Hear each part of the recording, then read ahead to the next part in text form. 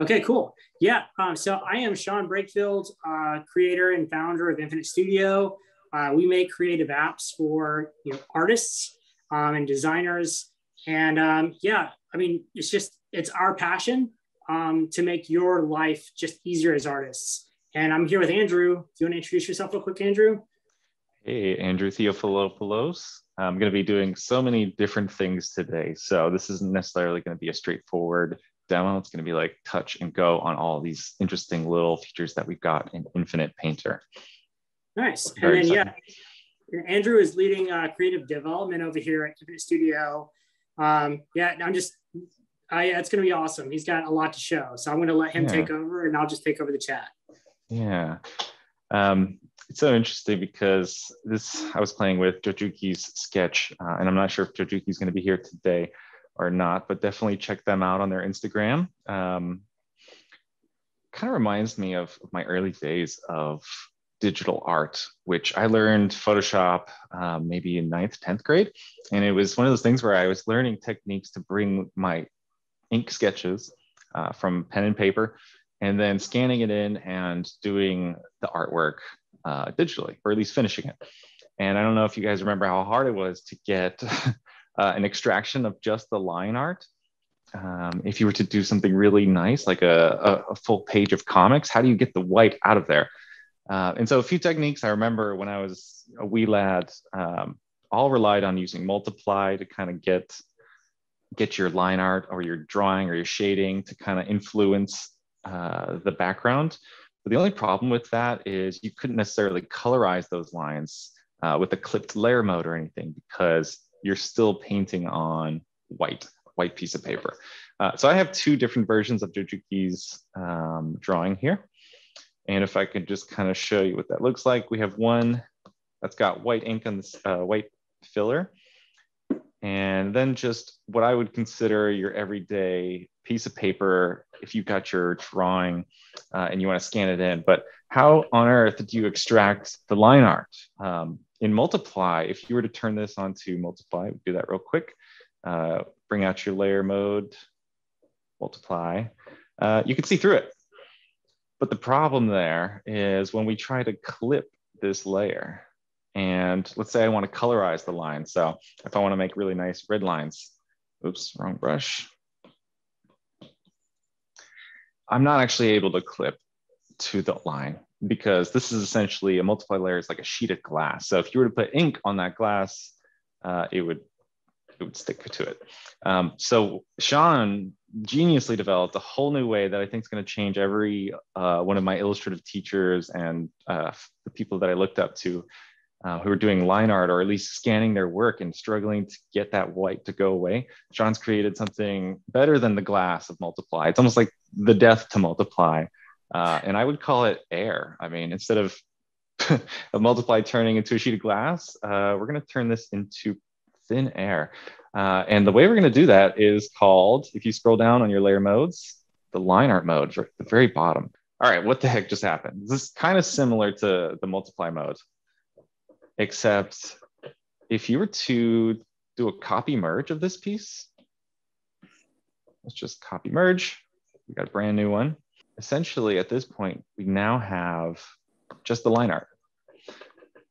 Sean's line art layer mode essentially gets rid of all the white without any selecting or magic wand or blasting the contrast. So at this point, now I can create a new layer and I can clip it to that and can colorize my lines.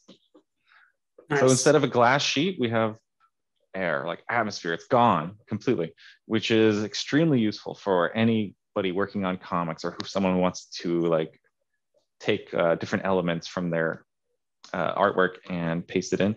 So another way to use the line art mode is kind of like a stamped way. So if you take this one does have a little bit of filler. I'm just gonna do that real quick. If you turn this one to line art mode, since it has the white there, what's gonna happen? It's actually going to cut out everything all the way to the back of the room, which is right now a white piece of paper or blank. That white is acting as like antimatter. It's totally burning down to the core of your background. So this is live. I can essentially move it and you can see how everywhere there was white on this layer, in that line art mode, it's actually going to go straight to the bottom, which is awesome. But what other things can you do with the line art mode? Which, as a painter, I never really interacted with this kind of stuff. I am deathly afraid of line art, which is why I pulled up Jochuki's beautiful sketch here. But what other things could you do with that practically? On a new layer, I'm going to show you how you can use that line art layer mode, but built into brushes. Now, this is actually a set of brushes that we're giving out for free. Sean, if you want to paste the brush pack link in the chat, anyone can download this if you're on Android or iPad or a Mac M1. You can download the brushes and do exactly what I'm about to do. Let's turn off the drawings real quick. So what's happening here? This is actually the line art mode, but built into a brush. So essentially you've got these hatch marks and in between them is white. And if you remember, the white is like antimatter. It's going to cut through everything on at least this layer, since it's a brush and not a layer mode. We're still on normal layer mode here. So building that into a brush kind of opens you up for a crazy whole new amount of like interesting textures and hatching ability. And we can turn stamps. If we had a brush made out of this art here, we could do a bunch of Jochuki drawings and just kind of sketch with that. But as you notice, the white is gonna erase completely. So again, why is that cool? Because now we can clip. Let's just go ahead and do that. Get a nice brush. Oops. So now we're clipping to that layer under it, and we're colorizing the line. And like I said before, that white is totally not even there. It's erasing it on the fly as we go. Kind of crazy. I feel like this is going a little bit too far, a little too fast though. People might not necessarily know exactly what the app is going to be about. And we're going to start from scratch because learning the interface is just like a step away from getting you in and drawing. So I'm going to go up into the right corner here, or even the left corner will take me back home. All right. Welcome to Infinite Painter. This is your basic desktop. Everything you need to know here is kind of like a standard folder system. I've got a few different folders for figure painting, landscape painting, stuff like that. But the home is going to have your most recent project. So let me just pull one up to kind of show you how adding different painterly techniques with some of that line art stuff created a really interesting texture pass for a painting I did at camp this week. So when you're opening a project, let's go straight to the beginning, actually, one more time. I want to go and get a blank canvas. So this is where you're going to find your standard like building of a canvas. Really interesting stuff here at the bottom, though, that you want to pay attention to is your time lapse. If you want to have a recording, if you want it to be 4K, you can set that all up right here. We do have colored background if you need to start with something like that, as well as some really interesting textures that maybe you want to start with, which kind of adds to all the base of a really interesting file that you can save as a preset. For me, I have just the full HD. I like to have really good quality video recording at the same time. You would go ahead and create, or you can start from a photo, which will just kind of snag the dimensions and kind of pre-build it. And another really interesting one, which we'll go into later, is the pattern. So let's go back. I want to pull up this piece and kind of break down the process a little bit, because we're using painting techniques as well as some of those hatching techniques to create insane, crazy, weird textures that I don't even know what I was doing at the time. I was just kind of laying it out, seeing what happened. But let's go back in time here and just kind of see what that's like. Turn off all the layers. Okay.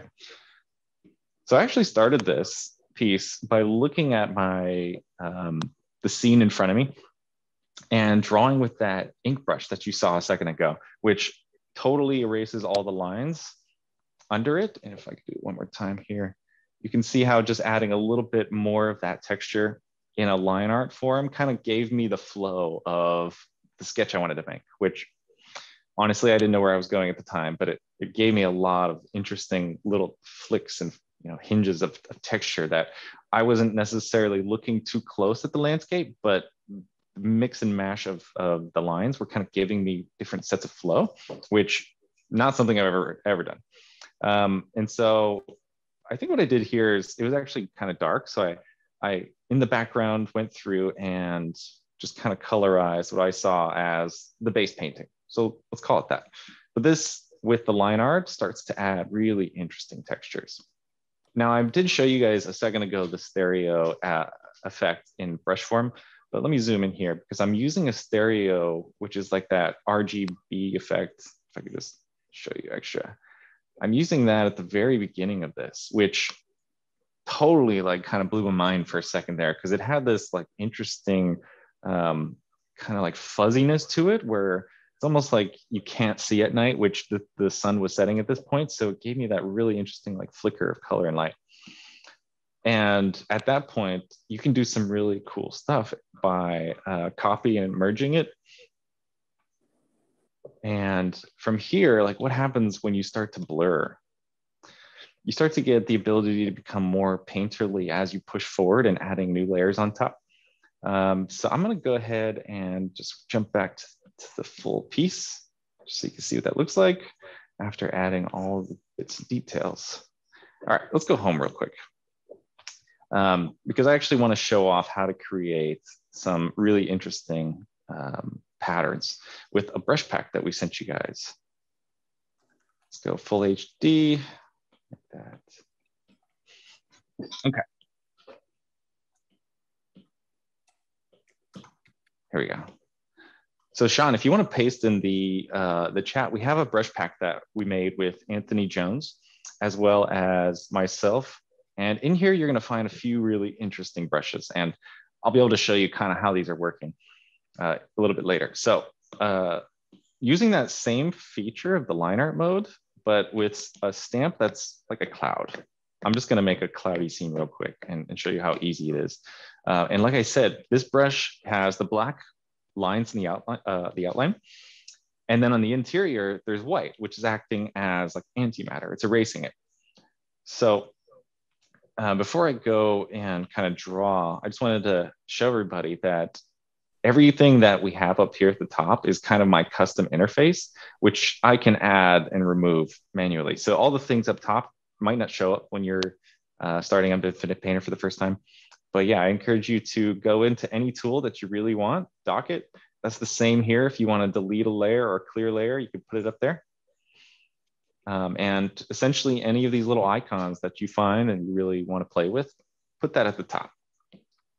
Okay, so I'm going to do a quick demo for kind of like a cloudy scene and just see what this looks like. It's really simple. Nice. Okay. I love this layering. So, I know it's like it's coming forward at you. It's so bizarre, and I can break it up a little bit with less pressure, and it'll feel a little bit more realistic. But for today's purposes, I think that's fine. I'm going to go in and start using some. Sorry, I was going to say, yeah. I mean, what's just amazing about this is like that's line art. Like that's not like just like white. It's like literally you could change the background color, and it's just literally just line art. Yeah. It's pretty cool. It's so great. Well, I might as well show you because here we go. Let's get that there, and you can turn it off. And yeah. So I'm going to combine this and kind of get these shapes. And let's see, where's the tolerance? Okay, so I'm using the magic wand. Everybody knows that, and I'm actually going to go back into my hatch brush, and I'm just going to go in and kind of like create really interesting flow of those like fluffy textures and clouds. And this is the kind of stuff that would take forever with pen and pencil, right? Or not pen and pencil, but just pen. Like if you're going to town on the hatches to create this really interesting flow of line art, like it's just not going to happen. And I've seen the masters do it. They do it amazingly, but hopefully over the course of the next few months, I'll come up with some new brushes that really feel super realistic because this has a lot of potential to do what one of my favorite line art artist does. Let me pull up the navigator real quick, or not the navigator. I'm going to import a few photos for reference. So you can see the kind of effect that I really want to capture with this. So I imported, and instead of going for a layer, I'm going to do reference. And I don't know how many other people need that reference on the side of them when they're sketching, but it's kind of like standard for concept art if you're coming up with your own imaginative ideas.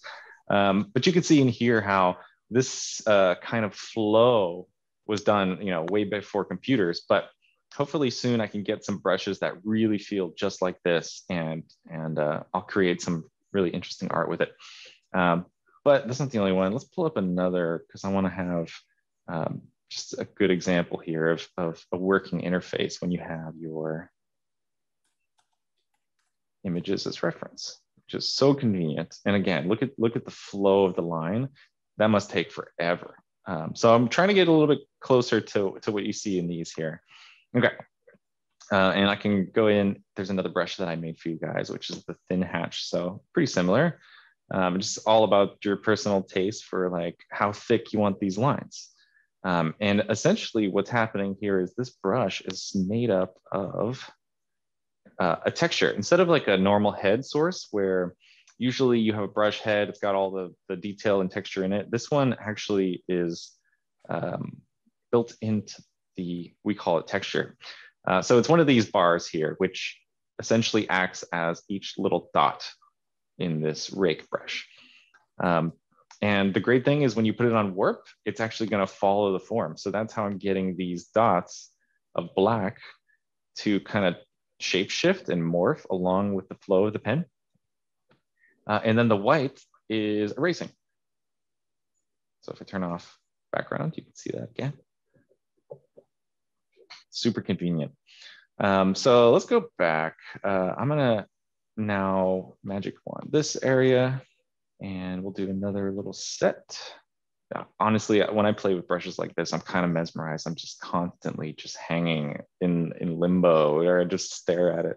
So it's really fun, even if you're using it for like testing purposes, but extremely relaxing also.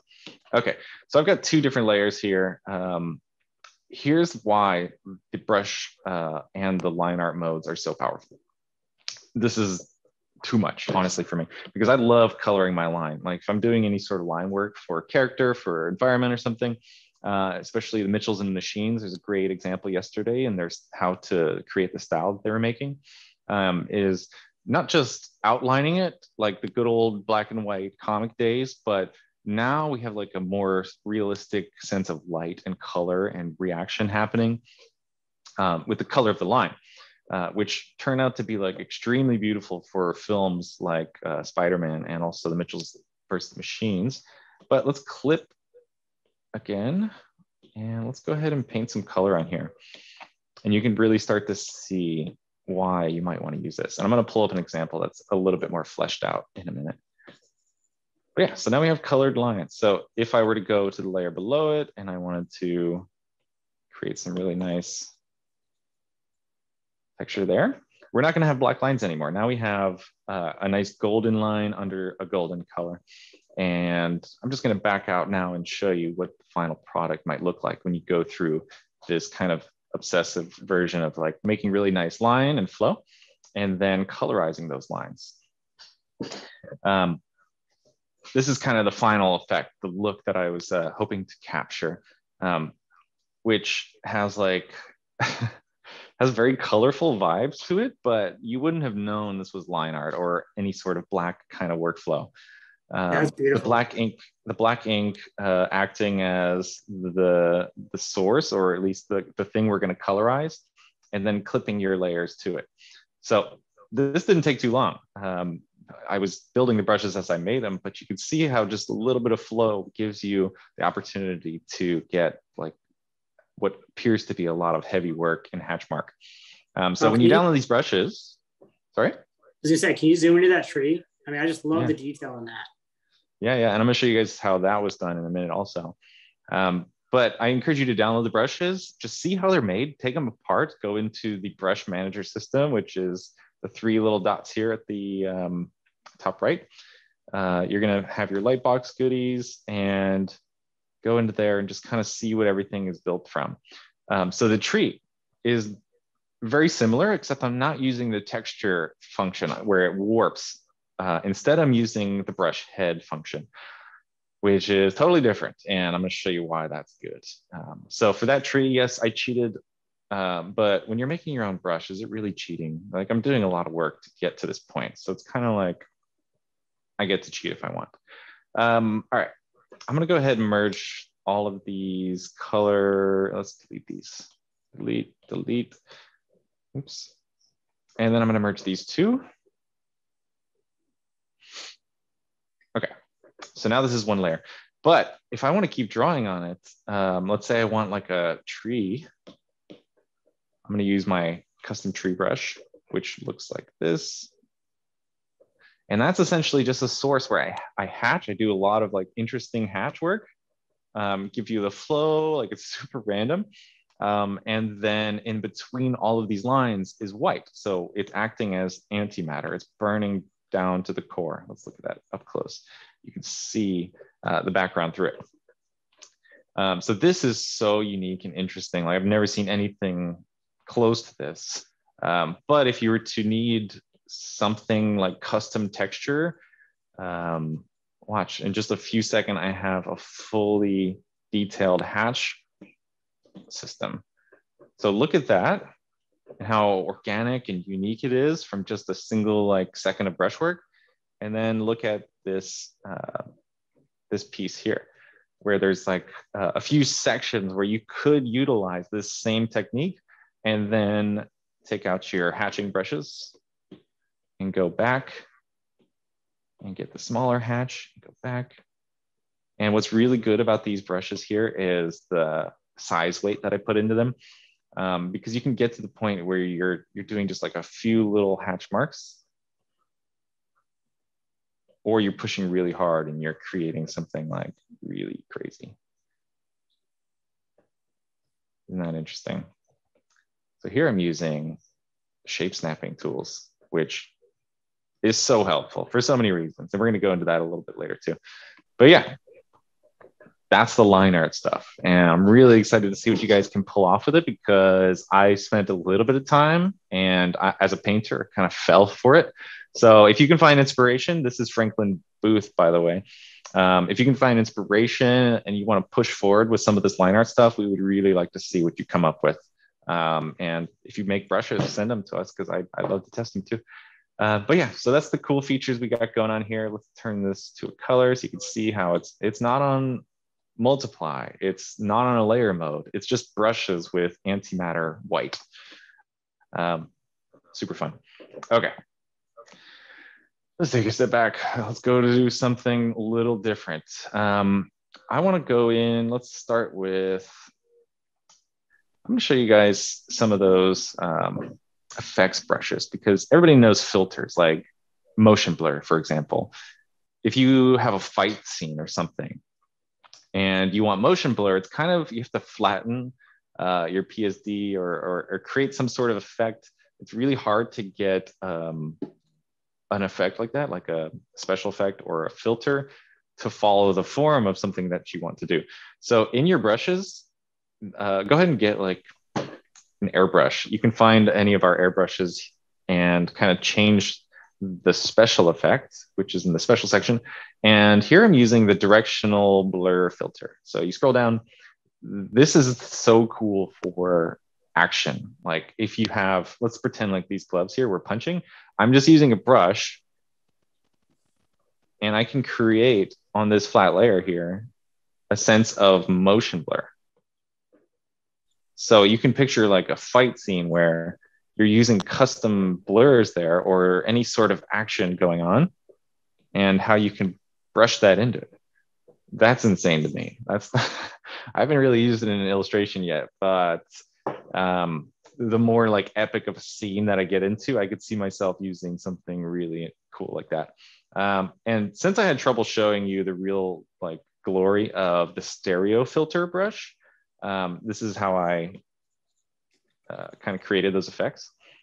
So instead of flattening your image and then doing that stereo type effect, you can actually build it into your brush. And instead of like an opacity meter, which normally is what you're painting with, we have the effect and the strength of how that effect's going to look. So I can essentially get this to a point where I like it, and then go in there and just with a small brush, just hit some spots. Like it's very, very touch and go wherever I feel like I want some of that to start happening. So that dot grid is now like a textural dot grid, and I'm just using the stereo to kind of separate the colors. So yeah, try that. Take any brush you want. I think I was using here the sprayers, which is going to give you those soft brushes. So pick a sprayer. Let's go with the, I don't know, soft airbrush. And what you want to do is duplicate that with the 3 buttons next to it. And when you duplicate it, name it, Lightbox. And at that point, you can start editing that brush and it's going to stay with you. If you do want to grab that brush and put it in a favorite folder, just press and hold and then drop it in the Lightbox goodie bag. Okay. There is some fill brushes. Now, I use fill quite a few times for concept art, but in this case, I'm using a fill that's got the dot grid in it. So scroll down to your fills and let's go to the screen tone. I'm just gonna make a new layer up top. And here we go. So I can essentially, I don't think I was doing any sort of special stuff here on the character, but if you zoom in, you could tell it's not shaded in a painterly way. So for me to get outside of my comfort zone of painting with pure colors and blending and mixing, to using something like this, where I can essentially pick like the shadow color and do detailed shading work with it to create a really interesting effect, like that's awesome. But it doesn't have to end there, because as a painter, I'm still like, I want to mess with smudging and stuff. So like, what's stopping you from smudging that? How does that kind of create a new effect for you? And see how that fades in there. That's the kind of stuff I'm going to start pushing into as I play more with this app and I start playing with the brushes. We give you all the tools to kind of create interesting feelings and like textures, but I find myself doing really crazy stuff to create new interesting textures with just the base brushes. So don't feel afraid to duplicate these, make your own versions, save your own pack. If you want to put them online, share with your friends, that's awesome. One thing that I thought was really cool for texture, I'm going to go into Liquify. Everybody knows Liquify. Let's just, I'm just going to do something weird for a second. One way that I got interesting textures is actually going to the Restore button. And what that does is it brings it back. Brings it right back to what you had before. So let me see. Let me just tap the Restore in like small sections. And like, what does that look like? You can see how I'm now creating like insane, weird stuff. This is perfect for concept art. If you're creating a monster or an alien or a shape that you don't know how to do, it could be a mix of like, oh, I'm gonna make this weird, crazy thing. And then I'm gonna go to the Restore and like, what's gonna pop out of this? That's so cool. Yeah, look at the stuff that I'm able to make in texture wise. So I wasn't planning on showing you guys that, but it is really, really cool. Let me make sure I don't break my file. I'm gonna go back.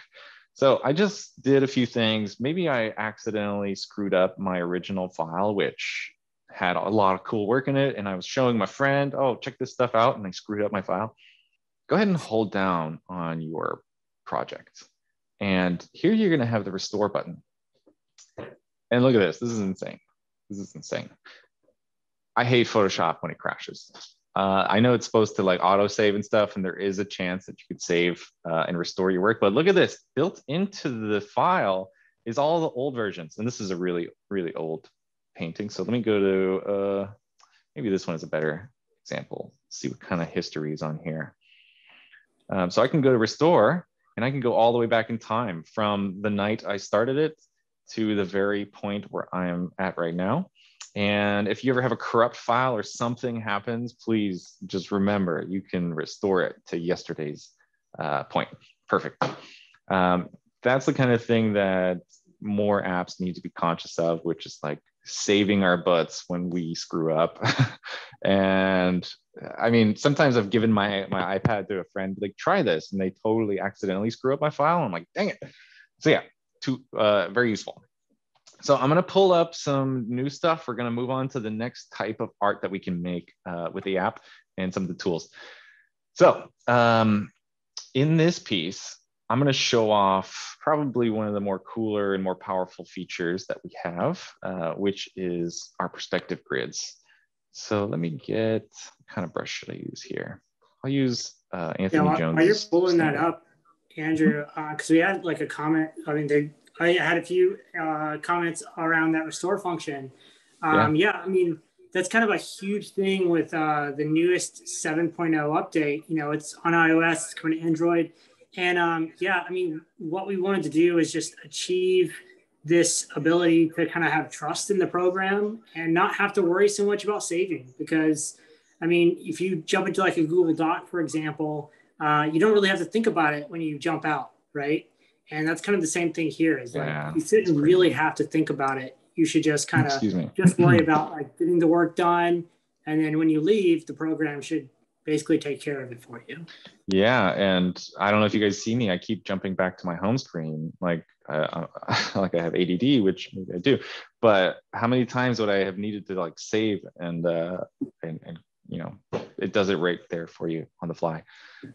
So while you were gone, I went ahead and pulled up the 3-point perspective that I used to create this piece. Let me turn this off so you can kind of see what that looked like originally. Here. So one thing you might want to know, if you use 4 fingers, you're going to go into full screen mode, which is great for showing like the preview. You can still paint here. I don't have a layer visible, but it's kind of a way to just get you into the painting. So you can see, like, I wanted to create this really massive sense of scale, which I am not good at in any of my paintings. Probably because I don't mess with perspective that much, and I don't know who else is like. I definitely learned how to do perspectives from scratch, but it's tedious, it's clunky, it's like a real mess in terms of the process. So now that I have access to these tools, I'm like, oh, okay, let me try something really interesting with perspectives. So I'm using a 3-point. You also have 2-point, 1-point, and a, what do you call that? Cylinder, curvilinear, isometric, and grid, which are all useful for their own unique features. But here you can see I'm just using a basic brush, and I was able to do a lot of this detail work with the magnet on. And essentially the magnet kind of gets you from being free flow. And then once you click the magnet, you're going to be stuck. So a couple of cool things I should show you. What happens when you combine a brush? And I'm going to use a different brush real quick. I'll use one let's see, Solid Ghost. What happens when you combine a brush with a shape? I'm going to bring up the rectangle tool. And now I have a live shape that's using one of those fill tools, fill brushes, and it totally respects the perspective, and it's a live manipulatable shape. So why is that useful? I mean, besides getting this in perspective and getting like both sides of the building, I'm able to use it to kind of create let me turn this up a little bit more so you can kind of see this better. I'm able to create a bit of like randomness and mess with the concept a little bit more by just kind of quickly going through and not having to worry about the perspective because I don't care about it, but letting the computer do all the work while I'm just like trying to figure out really interesting composition, or like what's the structure of the city streets and how do they go through their daily lives, these villagers, and I can quickly sketch out what I want in terms of like interesting stuff. So that's really amazing. It's going to be the same exact thing for any other brush. So if you want the circle, and let's pull out Anthony Jones's just normal round, it's going to respect the perspective, which, thank the gods, we needed this. I didn't go to Art Center, and I know in Art Center, they teach you how to do perfect circles in perspective. And I don't know how to do that. I could try it, but I'm not so good. So when this is live, I'm able to duplicate it. I just cloned it. There's a little button right here in the top corner. I'll clone it again. And you're able to kind of bring that out. But what's also cool about it being live is I could change the brush, I could change the size, change the color, whatever I want to do until I deactivate it by pressing away. So yeah, that's pretty cool. So in here, I created a brick texture brush using the pattern tools. Let's turn this off so you can see a little better. Look at that, that's pretty cool. We're gonna go into pattern in a minute also, but this is so good for, I wouldn't, draw like this, but it's great for getting a big chunk of texture. So let's go ahead and use the brick and the square. Okay, now I want to put this into perspective. So just like any other app with their transform tools, we've got a pretty solid one. Go ahead and change that from basic to distort. And I can put this here, here. And it's kind of like at this point, you're able to create your own texture, very much like 3D, where you have a saved library of all your different materials. So I can create brick brushes or anything and quickly, instead of using photo bash techniques for concept art, I can use my own brushes, warp it into space, and in a very rough sense, I can start to go a little bit forward and really start to go to town. So let's turn off this. I'm gonna lower the opacity a little bit more, and you can kind of see how just like 2 seconds of work now kind of texturized my my building. And the really difficult thing with sourcing photo bash techniques is you need to find photography that has no light source. And you also need the brick wall to be expansive, like really big. So for me, let's just go back for a second. I brought one of these textures from Texture Haven or some sort of website, and then I custom painted on top. So the real brick is only like 4 or 5 of these, like really, really small sample. And then I'm able to duplicate it and create a pattern essentially. So if I can show you what these patterns look like, this is an automatic system, which is so cool. Like, thank you for having this. Because now I can create these photo bash materials without any sort of seam or anything. And when I export it and use it as a brush texture, it'll automatically tile for you. So if we go into that, let's go back to the Lightbox Goodie Brush Pack, and we check the texture section, you're gonna see that all I'm using is the saved photo JPEG from this pattern file, and I'm using it as the texture source for a fill brush. And what we get in the end is unlimited fill. You can see how, I don't know if these are matching up perfectly. I might have a little bit of jitter on the location, but you can see how I can create a lot of unique detail at the very beginning of drawing a building. And then at that point, I can hand paint textures. So we got about 15 minutes left. I'm gonna jump into it, the final, I guess, style of art that I really love creating with this app. I kind of showed you perspective. You know what, before I do want to show you one last thing with the dragon scene, because it's really useful for creating interesting stuff. Okay, so I have a window here, and there's a few patterns on the architecture that I put in. But if you want to create a sort of like pattern for something repetitive like windows, let's go ahead and use a tool called the tile tool. Okay, really cool, because you might be lost at first because you need to find your source. You need to create the box around it. And this is essentially going to give you the spacing, the tiling. You can flip them. You can do all types of stuff here. But for our purposes, we can just create a repetitive window. Okay, I'm just going to use it like this, and then I can grab and copy those. Let's see. Isolate is copy, right? Yeah, or cut. Yeah, I will just cut it. Yep. Okay, so yeah, and now I can use those same perspective techniques that I used with the brick and just distort that into place if I want.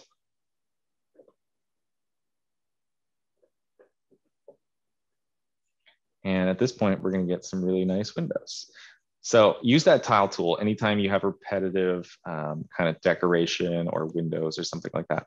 And what's great, I didn't show you guys this, is when you distort something like these windows, it's going to respect that perspective. It's not perfect, I didn't line it up perfectly, but it would be able to glide into the next building. And you can see how it really nicely respects the transform that you're distorting it with, which is crazy. Like you get a lot of really interesting stuff. Okay, let's back out of here. We got to go. Time's running out. Okay, I want to go through my version of this app, which is the painterly stuff. This is just a figure painting session I did recently. I do want to shout out that we have a figure painting and drawing, drink and draw hangout session tonight from 7 to 9 Los Angeles time.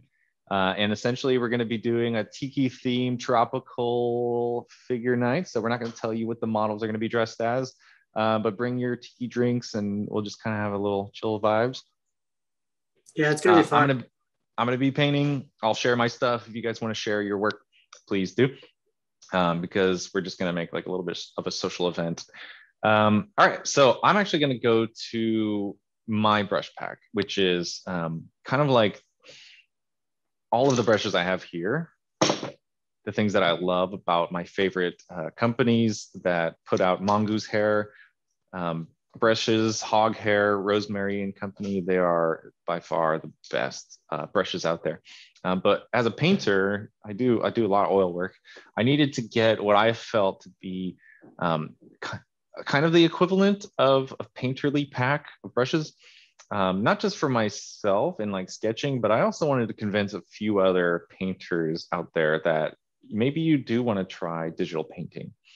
Not necessarily to get you to stop doing traditional painting, but we want you to feel like you can take these devices out into the field if you're, let's say, doing a landscape painting or just figure drawing session, where you don't want to carry all your brushes, all your paints, the chemicals, the cleanup, the mess.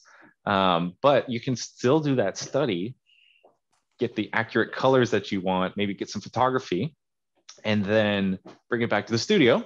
And now you have an iPad that has the color study. Maybe you have a photo, which we can pull up, import photo, and you bring up, let's say, I could just put up another image here and bring that as reference. So the iPad can then act as your reference guide for, hanging next to your easel and starting to play with all the traditional supplies. So we're not necessarily trying to take you away from it, but I do want people to feel like they can rely on it in the same way they would have if they brought their oil paints and their brushes. So one thing I just did was I brought up reference, which is great because if you need any sort of like backup with your concept art or something, you're definitely going to want that. But maybe I probably don't need it right now. So I'm going to go ahead and get rid of this. What I do want, however, is the navigator to, first of all, tell me what my painting looks like flipped. I don't know if you guys know about the old masters. They'd have a mirror and they'd see their paintings and the reflection just to kind of get a backwards view. But also, how do I check my value? It's not really easy. I don't know how you do it. You take a photo and then you turn black and white. Or in Infinite Painter, you could have your painting going with your flipped version of the painting in black and white. And it's a great way to make sure you're doing the difficult part, like of judging yourself the same way the guy next to you would see your painting originally, and have a judgment to say, like, how do you get that fresh eye for yourself? This is what you do. Get that navigator button. And there are some settings in here. If you do have a tool that you want to mess with, there's probably a setting dial. So check that. Black and white or color, extremely useful. All right. So before I jump into painting, I kind of want to show you how I use my interface for paint. 2 fingers on your color wheel, drag that out. This is going to be very useful for just like not having to worry too much about jumping into the interface to pull this up. But I want to show you guys something really interesting. I'll just put this right here so you can see. How many people in the audience work in Photoshop or whatever, and when you spin the dial and you're in like a bright color, let's say yellow, for example, and then you spin the dial to the blue and suddenly you have a really, really dark blue. But like, what if I wanted those 2 tones to be the very same, like a very like subtle shift in color without changing the value? I don't know how you would do that. What I do in Photoshop is I'm like, okay, that blue is way too dark. I need to lighten it. Then when I go to the yellow, I'm like, oh, it's way too bright. I need to darken it. In Infinite Painter, just touch the little sundial right there, right on the edge, this thing, touch it. And now watch what happens. When I'm on a yellow, it's bright. And then when I spin around, the magic happens. I'm gonna let the dial kind of readjust the value for me. So this is a tone lock feature that is so good for doing like a high key painting without a ton of contrast, or low key painting. Look at that, that does a lot for you. So I'm just gonna get a good brush out here. And just so you know, some of these brushes I'm about to show you are in fact in our brush pack that we're sending out for free. So you can see how I can do all the colors in the rainbow without shifting too much value. Actually, there's no shift in value. If you turn this into black and white, it should all look the same. I do have like a bit of texture going on there, but look at this. All perfectly gray. Okay. So in this brush pack, the Alla Prima brush pack, which we're going to post links to as well, is for sale for you guys to check out if you really want to get into the oil painting. This is kind of like the base set for what I use when I go out into the wild. So I'm going to go ahead and duplicate this piece. I'm going to go into the color adjustments. And one thing I want you guys to check out if you get a chance is the difference between our saturation and hue shift compared to Photoshop or something. Look at the value next to right here. Look at the values. In Photoshop, those values are all going to fluctuate when they get saturated or desaturated. You're going to get really blown out. Look at this. I'm doing the slider. I'm really saturated here, and the value is the same. How is that possible? I don't get it. Sean, I don't know what you're doing, but look at this. Yeah, you're able to shift. Yeah, shift. Definitely. I'll reiterate, like, you know, he's drawn a comparison here with other programs. And you guys have probably done this whenever you're posting images. And if you do like saturation or you do contrast, like especially with contrast, you'll notice that sometimes it just like it like warps the saturation of the image. And so we're trying to create like a really good separation. So you have more control as an artist, to where if you want to do saturation without changing the tonality or the values, then you can do that. Or if you want to do contrast without changing the saturation, then you can also do that. So yeah, definitely challenge you to bring them side by side, test our contrast and our saturation against some of the other programs. And yeah, I think you'll definitely see a difference. And, you know, feel free to let us know what you like and what you don't like. We'd love to hear about it. So even if you guys just need to soup up your Instagram posts with an app that'll take care of like the saturation, the hue, you know, all of the color adjustments you might need, that's what this is extremely good for. And if you guys remember, like the cost difference between what I was paying to get access to computer technology, such as Adobe's, you know, monthly bill versus the $8-9 that it costs for one of these apps. And I have everything here. I have all the color, I have all the canvas, I have everything that I need packed into this. My hard drive space is running out. I need more of that. But let me just go in and start doing some painting so you can kind of see how really nice some of these the brushes work. Hey, Andrew, yeah. I'll pause you for a minute while you're doing this. Mm-hmm. Yeah, hey guys, since we're running close to time, like, you know, understand if people have to drop off, we'll probably continue a little bit past time. But yeah, I just want to, first of all, just thank everyone for coming. If you have any questions at all or any feedback, like we're here to listen. And I'm just going to post our site. You can join our community and give feedback. Yeah, I mean, check us out on Instagram. I mean, we'd really love to hear from you guys. Like, we're trying to just make some improvements to the whole art community. And so, and we're really passionate about it. So, yeah. Okay. And Sean's a great listener, so please tell him all your pain from the programs that aren't listening to what you need. Can't promise we're going to get it to you, but we're always like really interested in the next development, the next level of creative like technologies. And this has been a passion for me for like forever. I've always tried to get on top of the next piece of tech that's going to make my work better, whether it's the planning stages of a larger painting, or just something I want to use for the rest of my career kind of thing. Like I'm in a lot of ways ready to move into new technologies. So what I'm finding is a lot of the younger community, like they don't necessarily have a brand loyalty at this point. They're just like, okay, I'll try whatever, because a lot of students are still learning what they even want from an app or from these techniques or these technologies.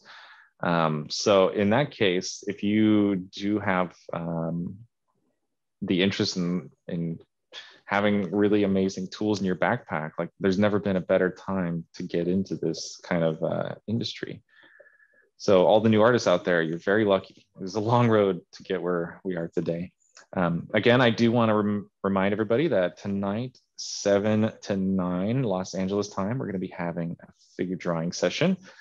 But yeah, when you get your hands on those brushes, just like go to town, see what happens. Because like if you look at the amount of depth that you find in a single brush, you're going to want to make sure that you're doing a mix of like stabbing the canvas with a lot of pressure, stabbing the canvas with a little bit of pressure, and then a full range of tilt. So watch like the difference between stabbing and then when you do like a lot of tilt, you get like this crazy amount of like scratchy, dry brush feeling.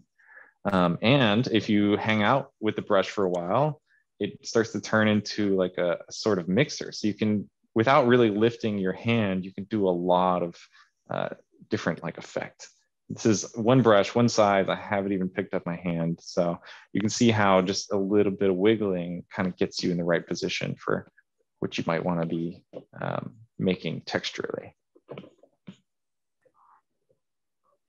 But yeah, so definitely excited to hang out a little bit later tonight. If you guys want to bring your own pen, paper, technology, whatever you want to do, we're going to be there. We're going to have 2 models, man and a woman. And I told you it's going to be tropical themed. I can't tell you what yet. I'm going to try and trick out my set a little bit more. I know it's a little tropical right now, but it's going to be better. But yeah, late night kind of thing. So bring a tiki drink if you want to, and we're just going to chill and draw. And of course, at that point, if anyone has questions or if they want to post their art, we're going to kind of show off what everybody's working on in the background. Yeah. So we had one question here. Actually, I think since we're kind of just like hanging out, kind of doodling, what do you think, Andrew, about kind of opening it up to the room for suggestions? Yes, please. Yeah, so I'll go ahead and answer one of these questions because I think this is really a good question. Is do the layer blending modes in PSD translate well in Infinite Painter? And so I'm going to say yes, they do. We cover actually, I think, all of PSD blending modes. I'd have to double check that, but I believe we cover all of them. But we also have, which we covered at the beginning of the talk, 3 unique blend modes to Infinite Painter. These are basically transparency blend modes. One is an erase blend mode, which acts as a global eraser. So anything you draw on that layer can be used to erase the layers underneath. We have a mask blend mode, which takes the grayscale value to generate a global mask that's acted like a blend mode. And then the line art blending mode, which was showcased a bit earlier, what it does is it uses white to knock out any colors below it, and then it transforms the scene into transparency with black ink. So if that helps. Yeah. If Yeah, anyone and has anything they want to see as far as systems in the app, we'd be glad to kind of touch base on those. So kind of open it up to the room if you're interested. So yeah. So one thing I'll show while people are gathering their comments or questions is, what if we didn't want to use this little black and white thing? What if we wanted a challenge? Like, what if this whole piece was black and white, but I was still painting in color? Let's go through some of those layer modes here.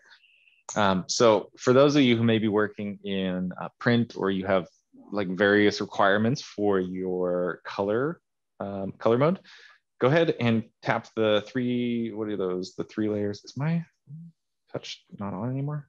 That's weird. So yeah, touch that and you're gonna go into the color styles. So CMYK, very like a obvious one. But let's go into the grayscale mode, see what happens. Okay, so my painting's black and white, but also my color wheel's black and white. That's confusing. How? So wait a minute, I can color now and choose my color in black and white, but it's painting. Like if you look at the thumbnail, it's actually painting color.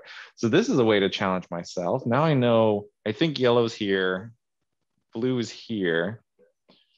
So now I can basically judge, okay, if I want oranges, it's probably here. I want it to be very saturated and not so dark. So it's a great way to like learn what the color wheel is and get your values right. So I know this is somewhere in the orangey reddish range. And if I want it to be darker red, I can go in here, maybe like a turn of the form. And then I want to go deeper into the reds. I don't know if I'm right, but like it's such an interesting way to like test your skills there. Why would that be useful or come in handy even? When you're painting outdoors, you got so much glare that it's hard to see what color you're even using. So I practice knowing the color wheel because with the glare, I need to know exactly where I am on the wheel. Hue, saturation. Over here is desaturated on the left, and over on the right is going to be your very saturated. So being able to know that and know the colors is very helpful for when you're blinded by glare in the sun. All right, let's go back to the grayscale mode and see, what did I paint? Look at that, just like I said, look at those. We started with a nice orange, went a little deeper towards the reds, and then saturated and darker. And very interesting way to kind of test yourself. Today's figure drawing session later tonight is not nude, so it is family friendly, by the way. Sorry, I should have warned you guys before I pulled up naked people. You know, actually, there is a pretty cool mode. You know, if you want to actually open up the adjustment layers, I don't think we touched too much base on this, but the filter layers are actually a great way to kind of play with your design. So if you like scroll down, you know, these are all live effects that are used like on your layer stack. So if you wanted to like bring in that halftone, like one, you know, you can bring it in, you can like change the strength of it. And then that's cool. Yeah. And then when you paint underneath, I mean, you can like get a feel for just like playing with effects, or even like mask them out, which is pretty cool. Crazy. And then what's cool about this one? Oh, that's fun. Yeah, what's cool about this one is you can actually just like after your you know, you can play around with it. If you're like, oh man, I feel like that's a little bit too strong, then you can literally just change the strength at any point in time, and it's totally fine. It might be too strong. Let's be real. Oh, that's really cool. Actually, cool. I love this comment. So one person said, "Can you guys make a feature that translates the image I have in my head to come out in the app?" Oh man, I wish. Pretty sure you could pay someone to do that. I think that's what artists make their careers doing. You might be a director, a young director in the making. I have an idea, but who can help me with this problem? So yeah, I'll turn that off and wajam. That's cool. So yeah, you're gonna find all your brightness contrast. Like if you want a global change, like the exposure, That's going to be at the top of your stack, but it is not going to destroy your layer. So very handy. So for anyone who's maybe dealing with where they want to use groups and clip to groups and stuff like that, with your 2 fingers, grab the top layer, the bottom layer you want to group. So 12 in one of these bottom ones, and you can pinch them together and you got a group. I'm gonna ungroup that, but pretty solid way to get, I know for Photoshop, or at least my workflows for a lot of my freelance work, there's just a million groups. It's you gotta have it for organization. Yeah, there's actually, that's cool. Yeah, the pinch grouping is really convenient, especially whenever you wanna kind of group a lot of layers like you show, which is awesome. There's another request here about, are there impasto brush features? So yeah, actually, if you zoom in to these brush strokes here, what you're gonna see is, yeah, like if you do like, you'll see a bit of structure and kind of lighting information baked into the brush. And so we kind of balance here with making sure the brushes are like super snappy and super speedy, but then also kind of bringing just enough of that kind of 3D element to it. So it's a bit of a balance that we play with that. So it's not like a full 3D like physics simulation, but it's something that we want it to be kind of a subtle, kind of nice effect. And Andrew hasn't shown this yet, but there's actually, if you go to the very bottom of the layer stack, we actually have paper textures that you can do as like a global canvas. And the brushes will interact with that global canvas as if you're painting on it. And so if like, you can see kind of like that lighting of that canvas right there. And then if you actually, just paint on top, depending on what the depth is, you'll see how it's like just barely brushing against the toothing of that canvas, which is kind of a fun way and a great way to add like a globally consistent texture across multiple layers, multiple brushes. Yeah. Let me actually pull up a cool example that I stumbled into. And this is actually going to be built into the brush pack that you guys can download. Every time you import a brush that has a texture, you're able to use that texture in your, I'll just show you here. You're able to use it as your paper texture too. So it's automatic, it shows up there. And scale wise, let's do a few things. So I want opacity down. Like imagine you wanted to do graffiti. Let's get a decent brush here for that. Say like soft round. Okay. So let's see. You can kind of see how painting on these bricks now becomes, I should probably get a better, more soft one. Let's say like this.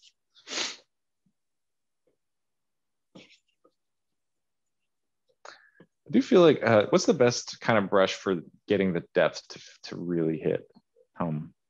Yeah, I mean, I think the depth is going to be like the biggest control. And it depends on, because it plays a bit with the depth of the brush and the depth of the paper. Because I think your fill that you're doing right now is actually, it's a pretty good one. Yeah, so you can see how you can use some of these textures to, let's say you want to work on a piece of concept art that has graffiti. So you do like quick graffiti and it has the kind of background brick texture built into it. So at that point you can turn off your background and look at that. It's got bricks kind of like ingrained into it. So very useful for painterly effects. This is how you're going to get really cool paper textures. There's plenty of random ones that you could use. So let's try this, just see what happens. Yeah, just glides right across it. And that's basically the depth. So I can turn it down, you'll get a little more natural feel. So just using a solid, normal Photoshop looking round brush is giving me really interesting effects by changing that background, which love it. I've used it personally. I created in my Alla Prima brush pack.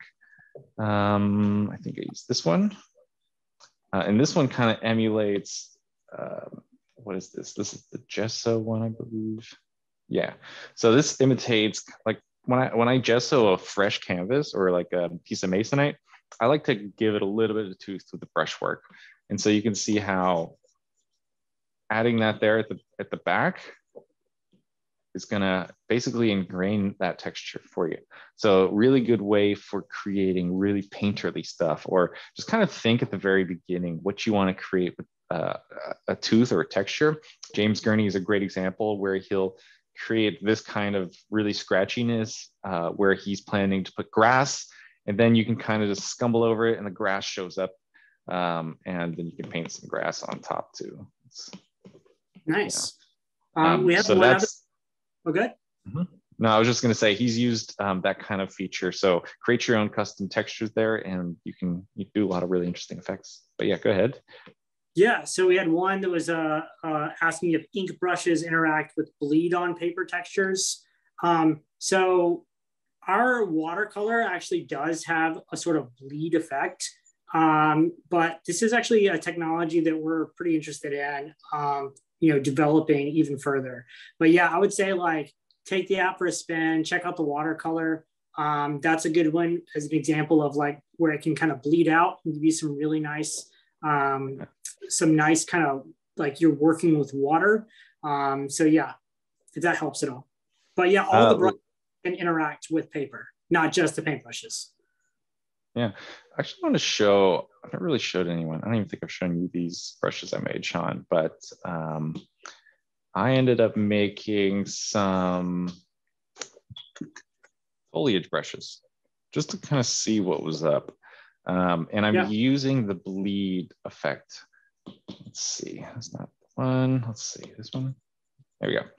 All right, this is pretty cool because essentially it's using that watercolor stuff, but I've done a few things with my brush to get it to kind of give me really quick and like solid results for leaves. So the one thing that I find difficult about trees is the randomness, like the patchiness of the full shape. So this is a great brush to let bleed for a second and maybe go back a couple times, lighten up your value, saturate it a little more.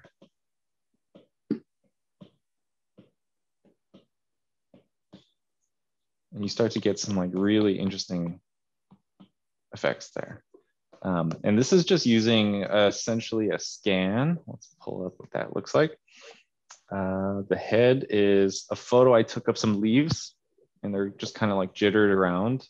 You are able to accept the color of the plant or the image that you're using to colorize the head, which is great for leaves. So in this case, I kind of went around my neighborhood. I shot a photo with the iPad. I cut out the leaves. And then I might have started with something that's already pre-built into the app to get that sense of like watercolory flow. And then you can just tap. So the flow is becoming more if you hold the brush down. And that's how I was able to get like a really interesting silhouette. Oops. Oh, I didn't show those either. Totally forgot about that. Oh, yeah. I think the shape snapping would be a really good thing to know. Yeah. So for anybody who likes to do like very solid construction, I'm going to keep going to Anthony's round brush. It's pretty standard and everybody's going to have access to it after today. So I do a lot of line art for work sometimes where everybody struggles hitting that mark. Like, oh, I can't get the perfect line. And shape snapping is going to be an amazing way to do that for yourself. So when you drag a line, it's going to become like a smart type line, and just tap on it real quick. You're going to see what's going on. This gives you access to the anchor points. Are these considered anchor points, or what are these called? Yeah, control points. I mean, control points. It doesn't really matter. I mean, yeah, whatever you want to call them, really. Yeah. So you can see how I can quickly like mark up the side of a vehicle with a very slick S-curve, slightly change the flow of it. And if you want to delete a point, just kind of drag it over. So that's great, but sometimes it's not like the best way to do it. So if you want to pull out a couple tools, we have the path tool. Would you say that's a good one to? Yeah, it's a good one. If you want to kind of like walk the line work, like if you're worried about just like getting some really nice uniform line work, then yeah, bring out the path tool. This is going to be similar in other programs to what's called a pen tool. but it's just a bit more contextual because instead of having like options to delete points or add points or insert points, like everything works right there where you're at it. So if you want to, for example, insert a point right now, you would just pull like right there on the edge of that path. Part of this with the shapes is that they kind of have this like, they're kind of in like a vectorized state until you commit them to the canvas. So, but I think that I would probably honestly consider that a bug that needs to be fixed, just because if you're undoing, you probably intend to undo that one as well. Mm-hmm. But yeah, really cool. Let's see, the one that might be most useful for somebody who has a plan, like the silhouette of a Lamborghini or something, probably going to be the pen tool, which, close the pen tool. Here we go. Which is more like you plot your line, but it doesn't give you the brush stroke yet. And it's not like a smart stroke either at this point. It's more of like a magnet for your brush. So let's go ahead and accept that by locking it. And at this point, now I can go to town and do brush work. Make it fatter and look at that. So if you have typography you want to work on with like a very smooth transition or curve, this is how you do it, which is awesome. Okay. One thing that to go back to the line art, one thing that the line art people might like is this hatching feature right here. Sean, does anyone have the hatching feature? Not that I'm aware of. Yeah, the hatching feature is a fun one. So let's imagine you have a real pen and you're scribbling back and forth. It's gonna look like this. But as like a professional inker, you might have to like do this all day, where you have to like create really like nicely planned and thought out hatching. But if you're in a hurry, that's not the best way. I did show you a cool way earlier with those brushes to get, let's try that one more time, to get hatching. So that's one way. But I'm going to show you a new thing that kind of is a game changer for any of those artists out there. The hatch tool literally deletes your trip home. So I didn't let go of the tablet at all that time. This is all one single stroke. And I'm just dragging. So essentially I can kind of like do rapid scribble and it's erasing your way home. So it's taking that out of the equation, which is perfect for anyone who has a job that has to do this. Kind of tough, right? But in terms of speed and getting the right look and feel, very convenient. Look at that. Yeah, so that's awesome. Definitely suggest trying that one out for anyone who wants to work further on those ink projects. I'm going to show you how to create a brush the same way that I used this app to create my brushes that we shared with you earlier. Okay, so I'm going to turn off the texture and paper can go back to white. All right. So basically you're dealing with, when you're working with a cool paintbrush, you're dealing with two different things. You've got the head, which is this little like splatter thing, and then the texture. So if you have any sort of grunge, or if you want to put canvas and stuff, texture is where you're going to go. But I feel like the main character for an oil paintbrush is coming from the head source. And essentially what you got to imagine here is take an oil brush or any of your favorite brush, dip it in ink, and just kind of like tap the paper and get that stamp. So imagine just black ink stamping. And that's kind of the process here. So for me, I'm going to go, let's see, back to the fill. And this is how I make brushes that are a little more bristly. So you kind of picture all the little bristles. Now, what's really cool about our system is you can have grayscale on here too, which, oops, yeah. So the fact that I'm using black and gray will add depth to it. So it's almost like the black bristles are the ones that are at the very top that the paper or the canvas touches first. And then the harder you press, you're going to start to get into the lower values or the higher value of these other grays here. Yeah, can you actually do some lighter values too? Because I actually want to showcase that that depth feature in the head as well. And then go like really close to white. Okay, so what I usually like to do is create a cluster or a clump in the middle. That's kind of like no any paint or anything will pass this area. We kind of want it to be full in the center. And then you can go to town with some extra details. And what I also like to do, just to kind of speed things up, is to duplicate that and then transform it and kind of like add to the randomness. Okay, I'm gonna merge these two and pull up the lasso tool, which is, if anyone wasn't here at the very beginning, if you have a tool you want to bring out, just go ahead and drag and put it up on your toolbar. So with the lasso tool selected, I'm just going to grab this guy. And the main way is kind of cheating that I make brushes, but I'm going to show you the basic thing to do.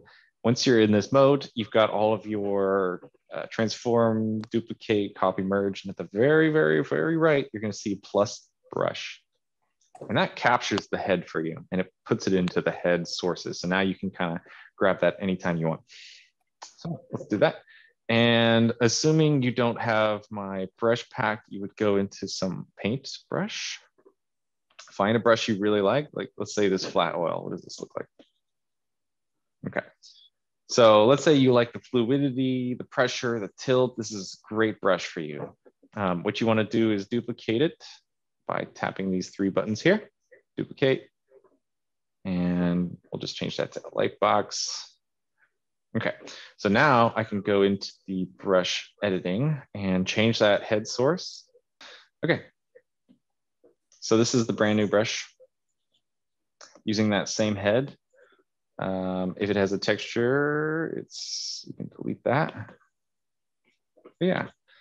So that's how you get your own version of a nice paintbrush by just kind of quickly starting with that little bit of a pattern splatter kind of thing. Just picture all the little hairs or bristles on a brush. And then it's like all the fluidity that you liked about the brush you chose is going to be built in. The tilt is going to be there. Yeah. Okay.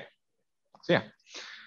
Not sure what else I need to show you guys. It's kind of like at this point, you just need to jump in and play around and just start going to town.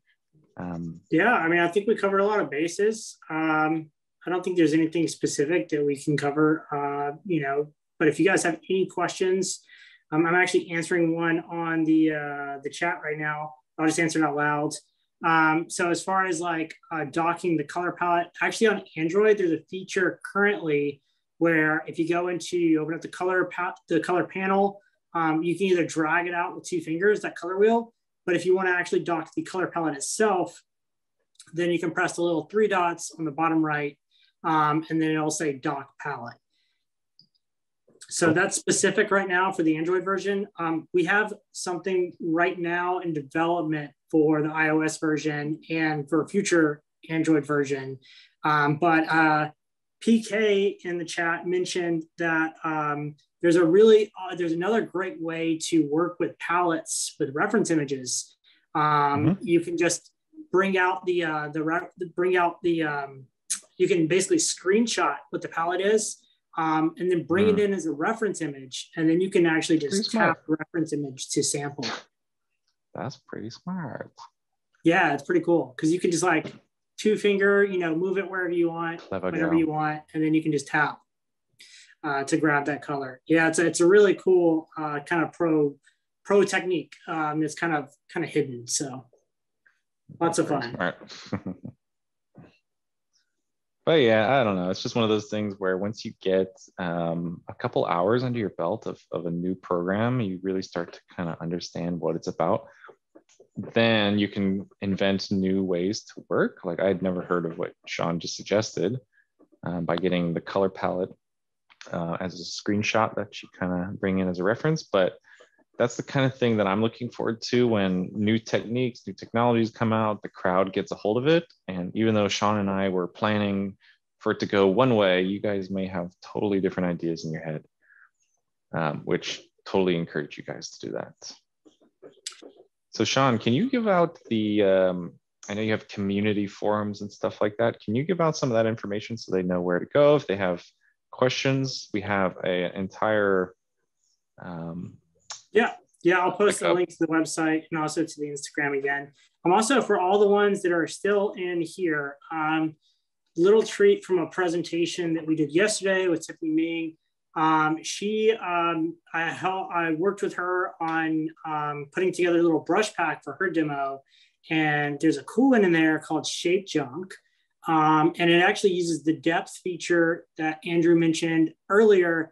But what it does is basically based on pressure, it allows you to kind of lay down lines versus circles versus squares based on how heavy you actually press down. So pretty cool. I'm going to post it here in the chat with a few other links if you guys are interested. And yeah, if you guys have any type of feedback, just reach out through some of the channels that I'm going to post here.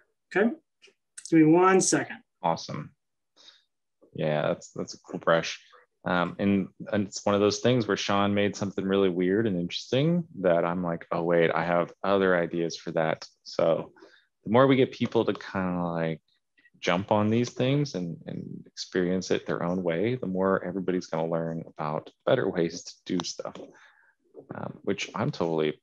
I love it. So please, yeah, mess with this, play around, make your own brushes, share with us, and we'll see what we can come up with. All right.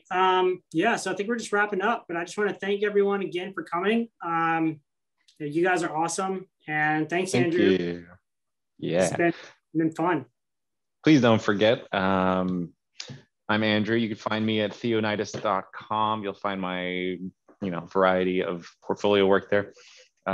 As well as tonight, we're going to be hanging out from 7 to 9 Los Angeles time to do figure drawing. And I don't know, just come chill with us. If you do have any questions, Sean, is there a place that they can reach out if they have something they want to ask?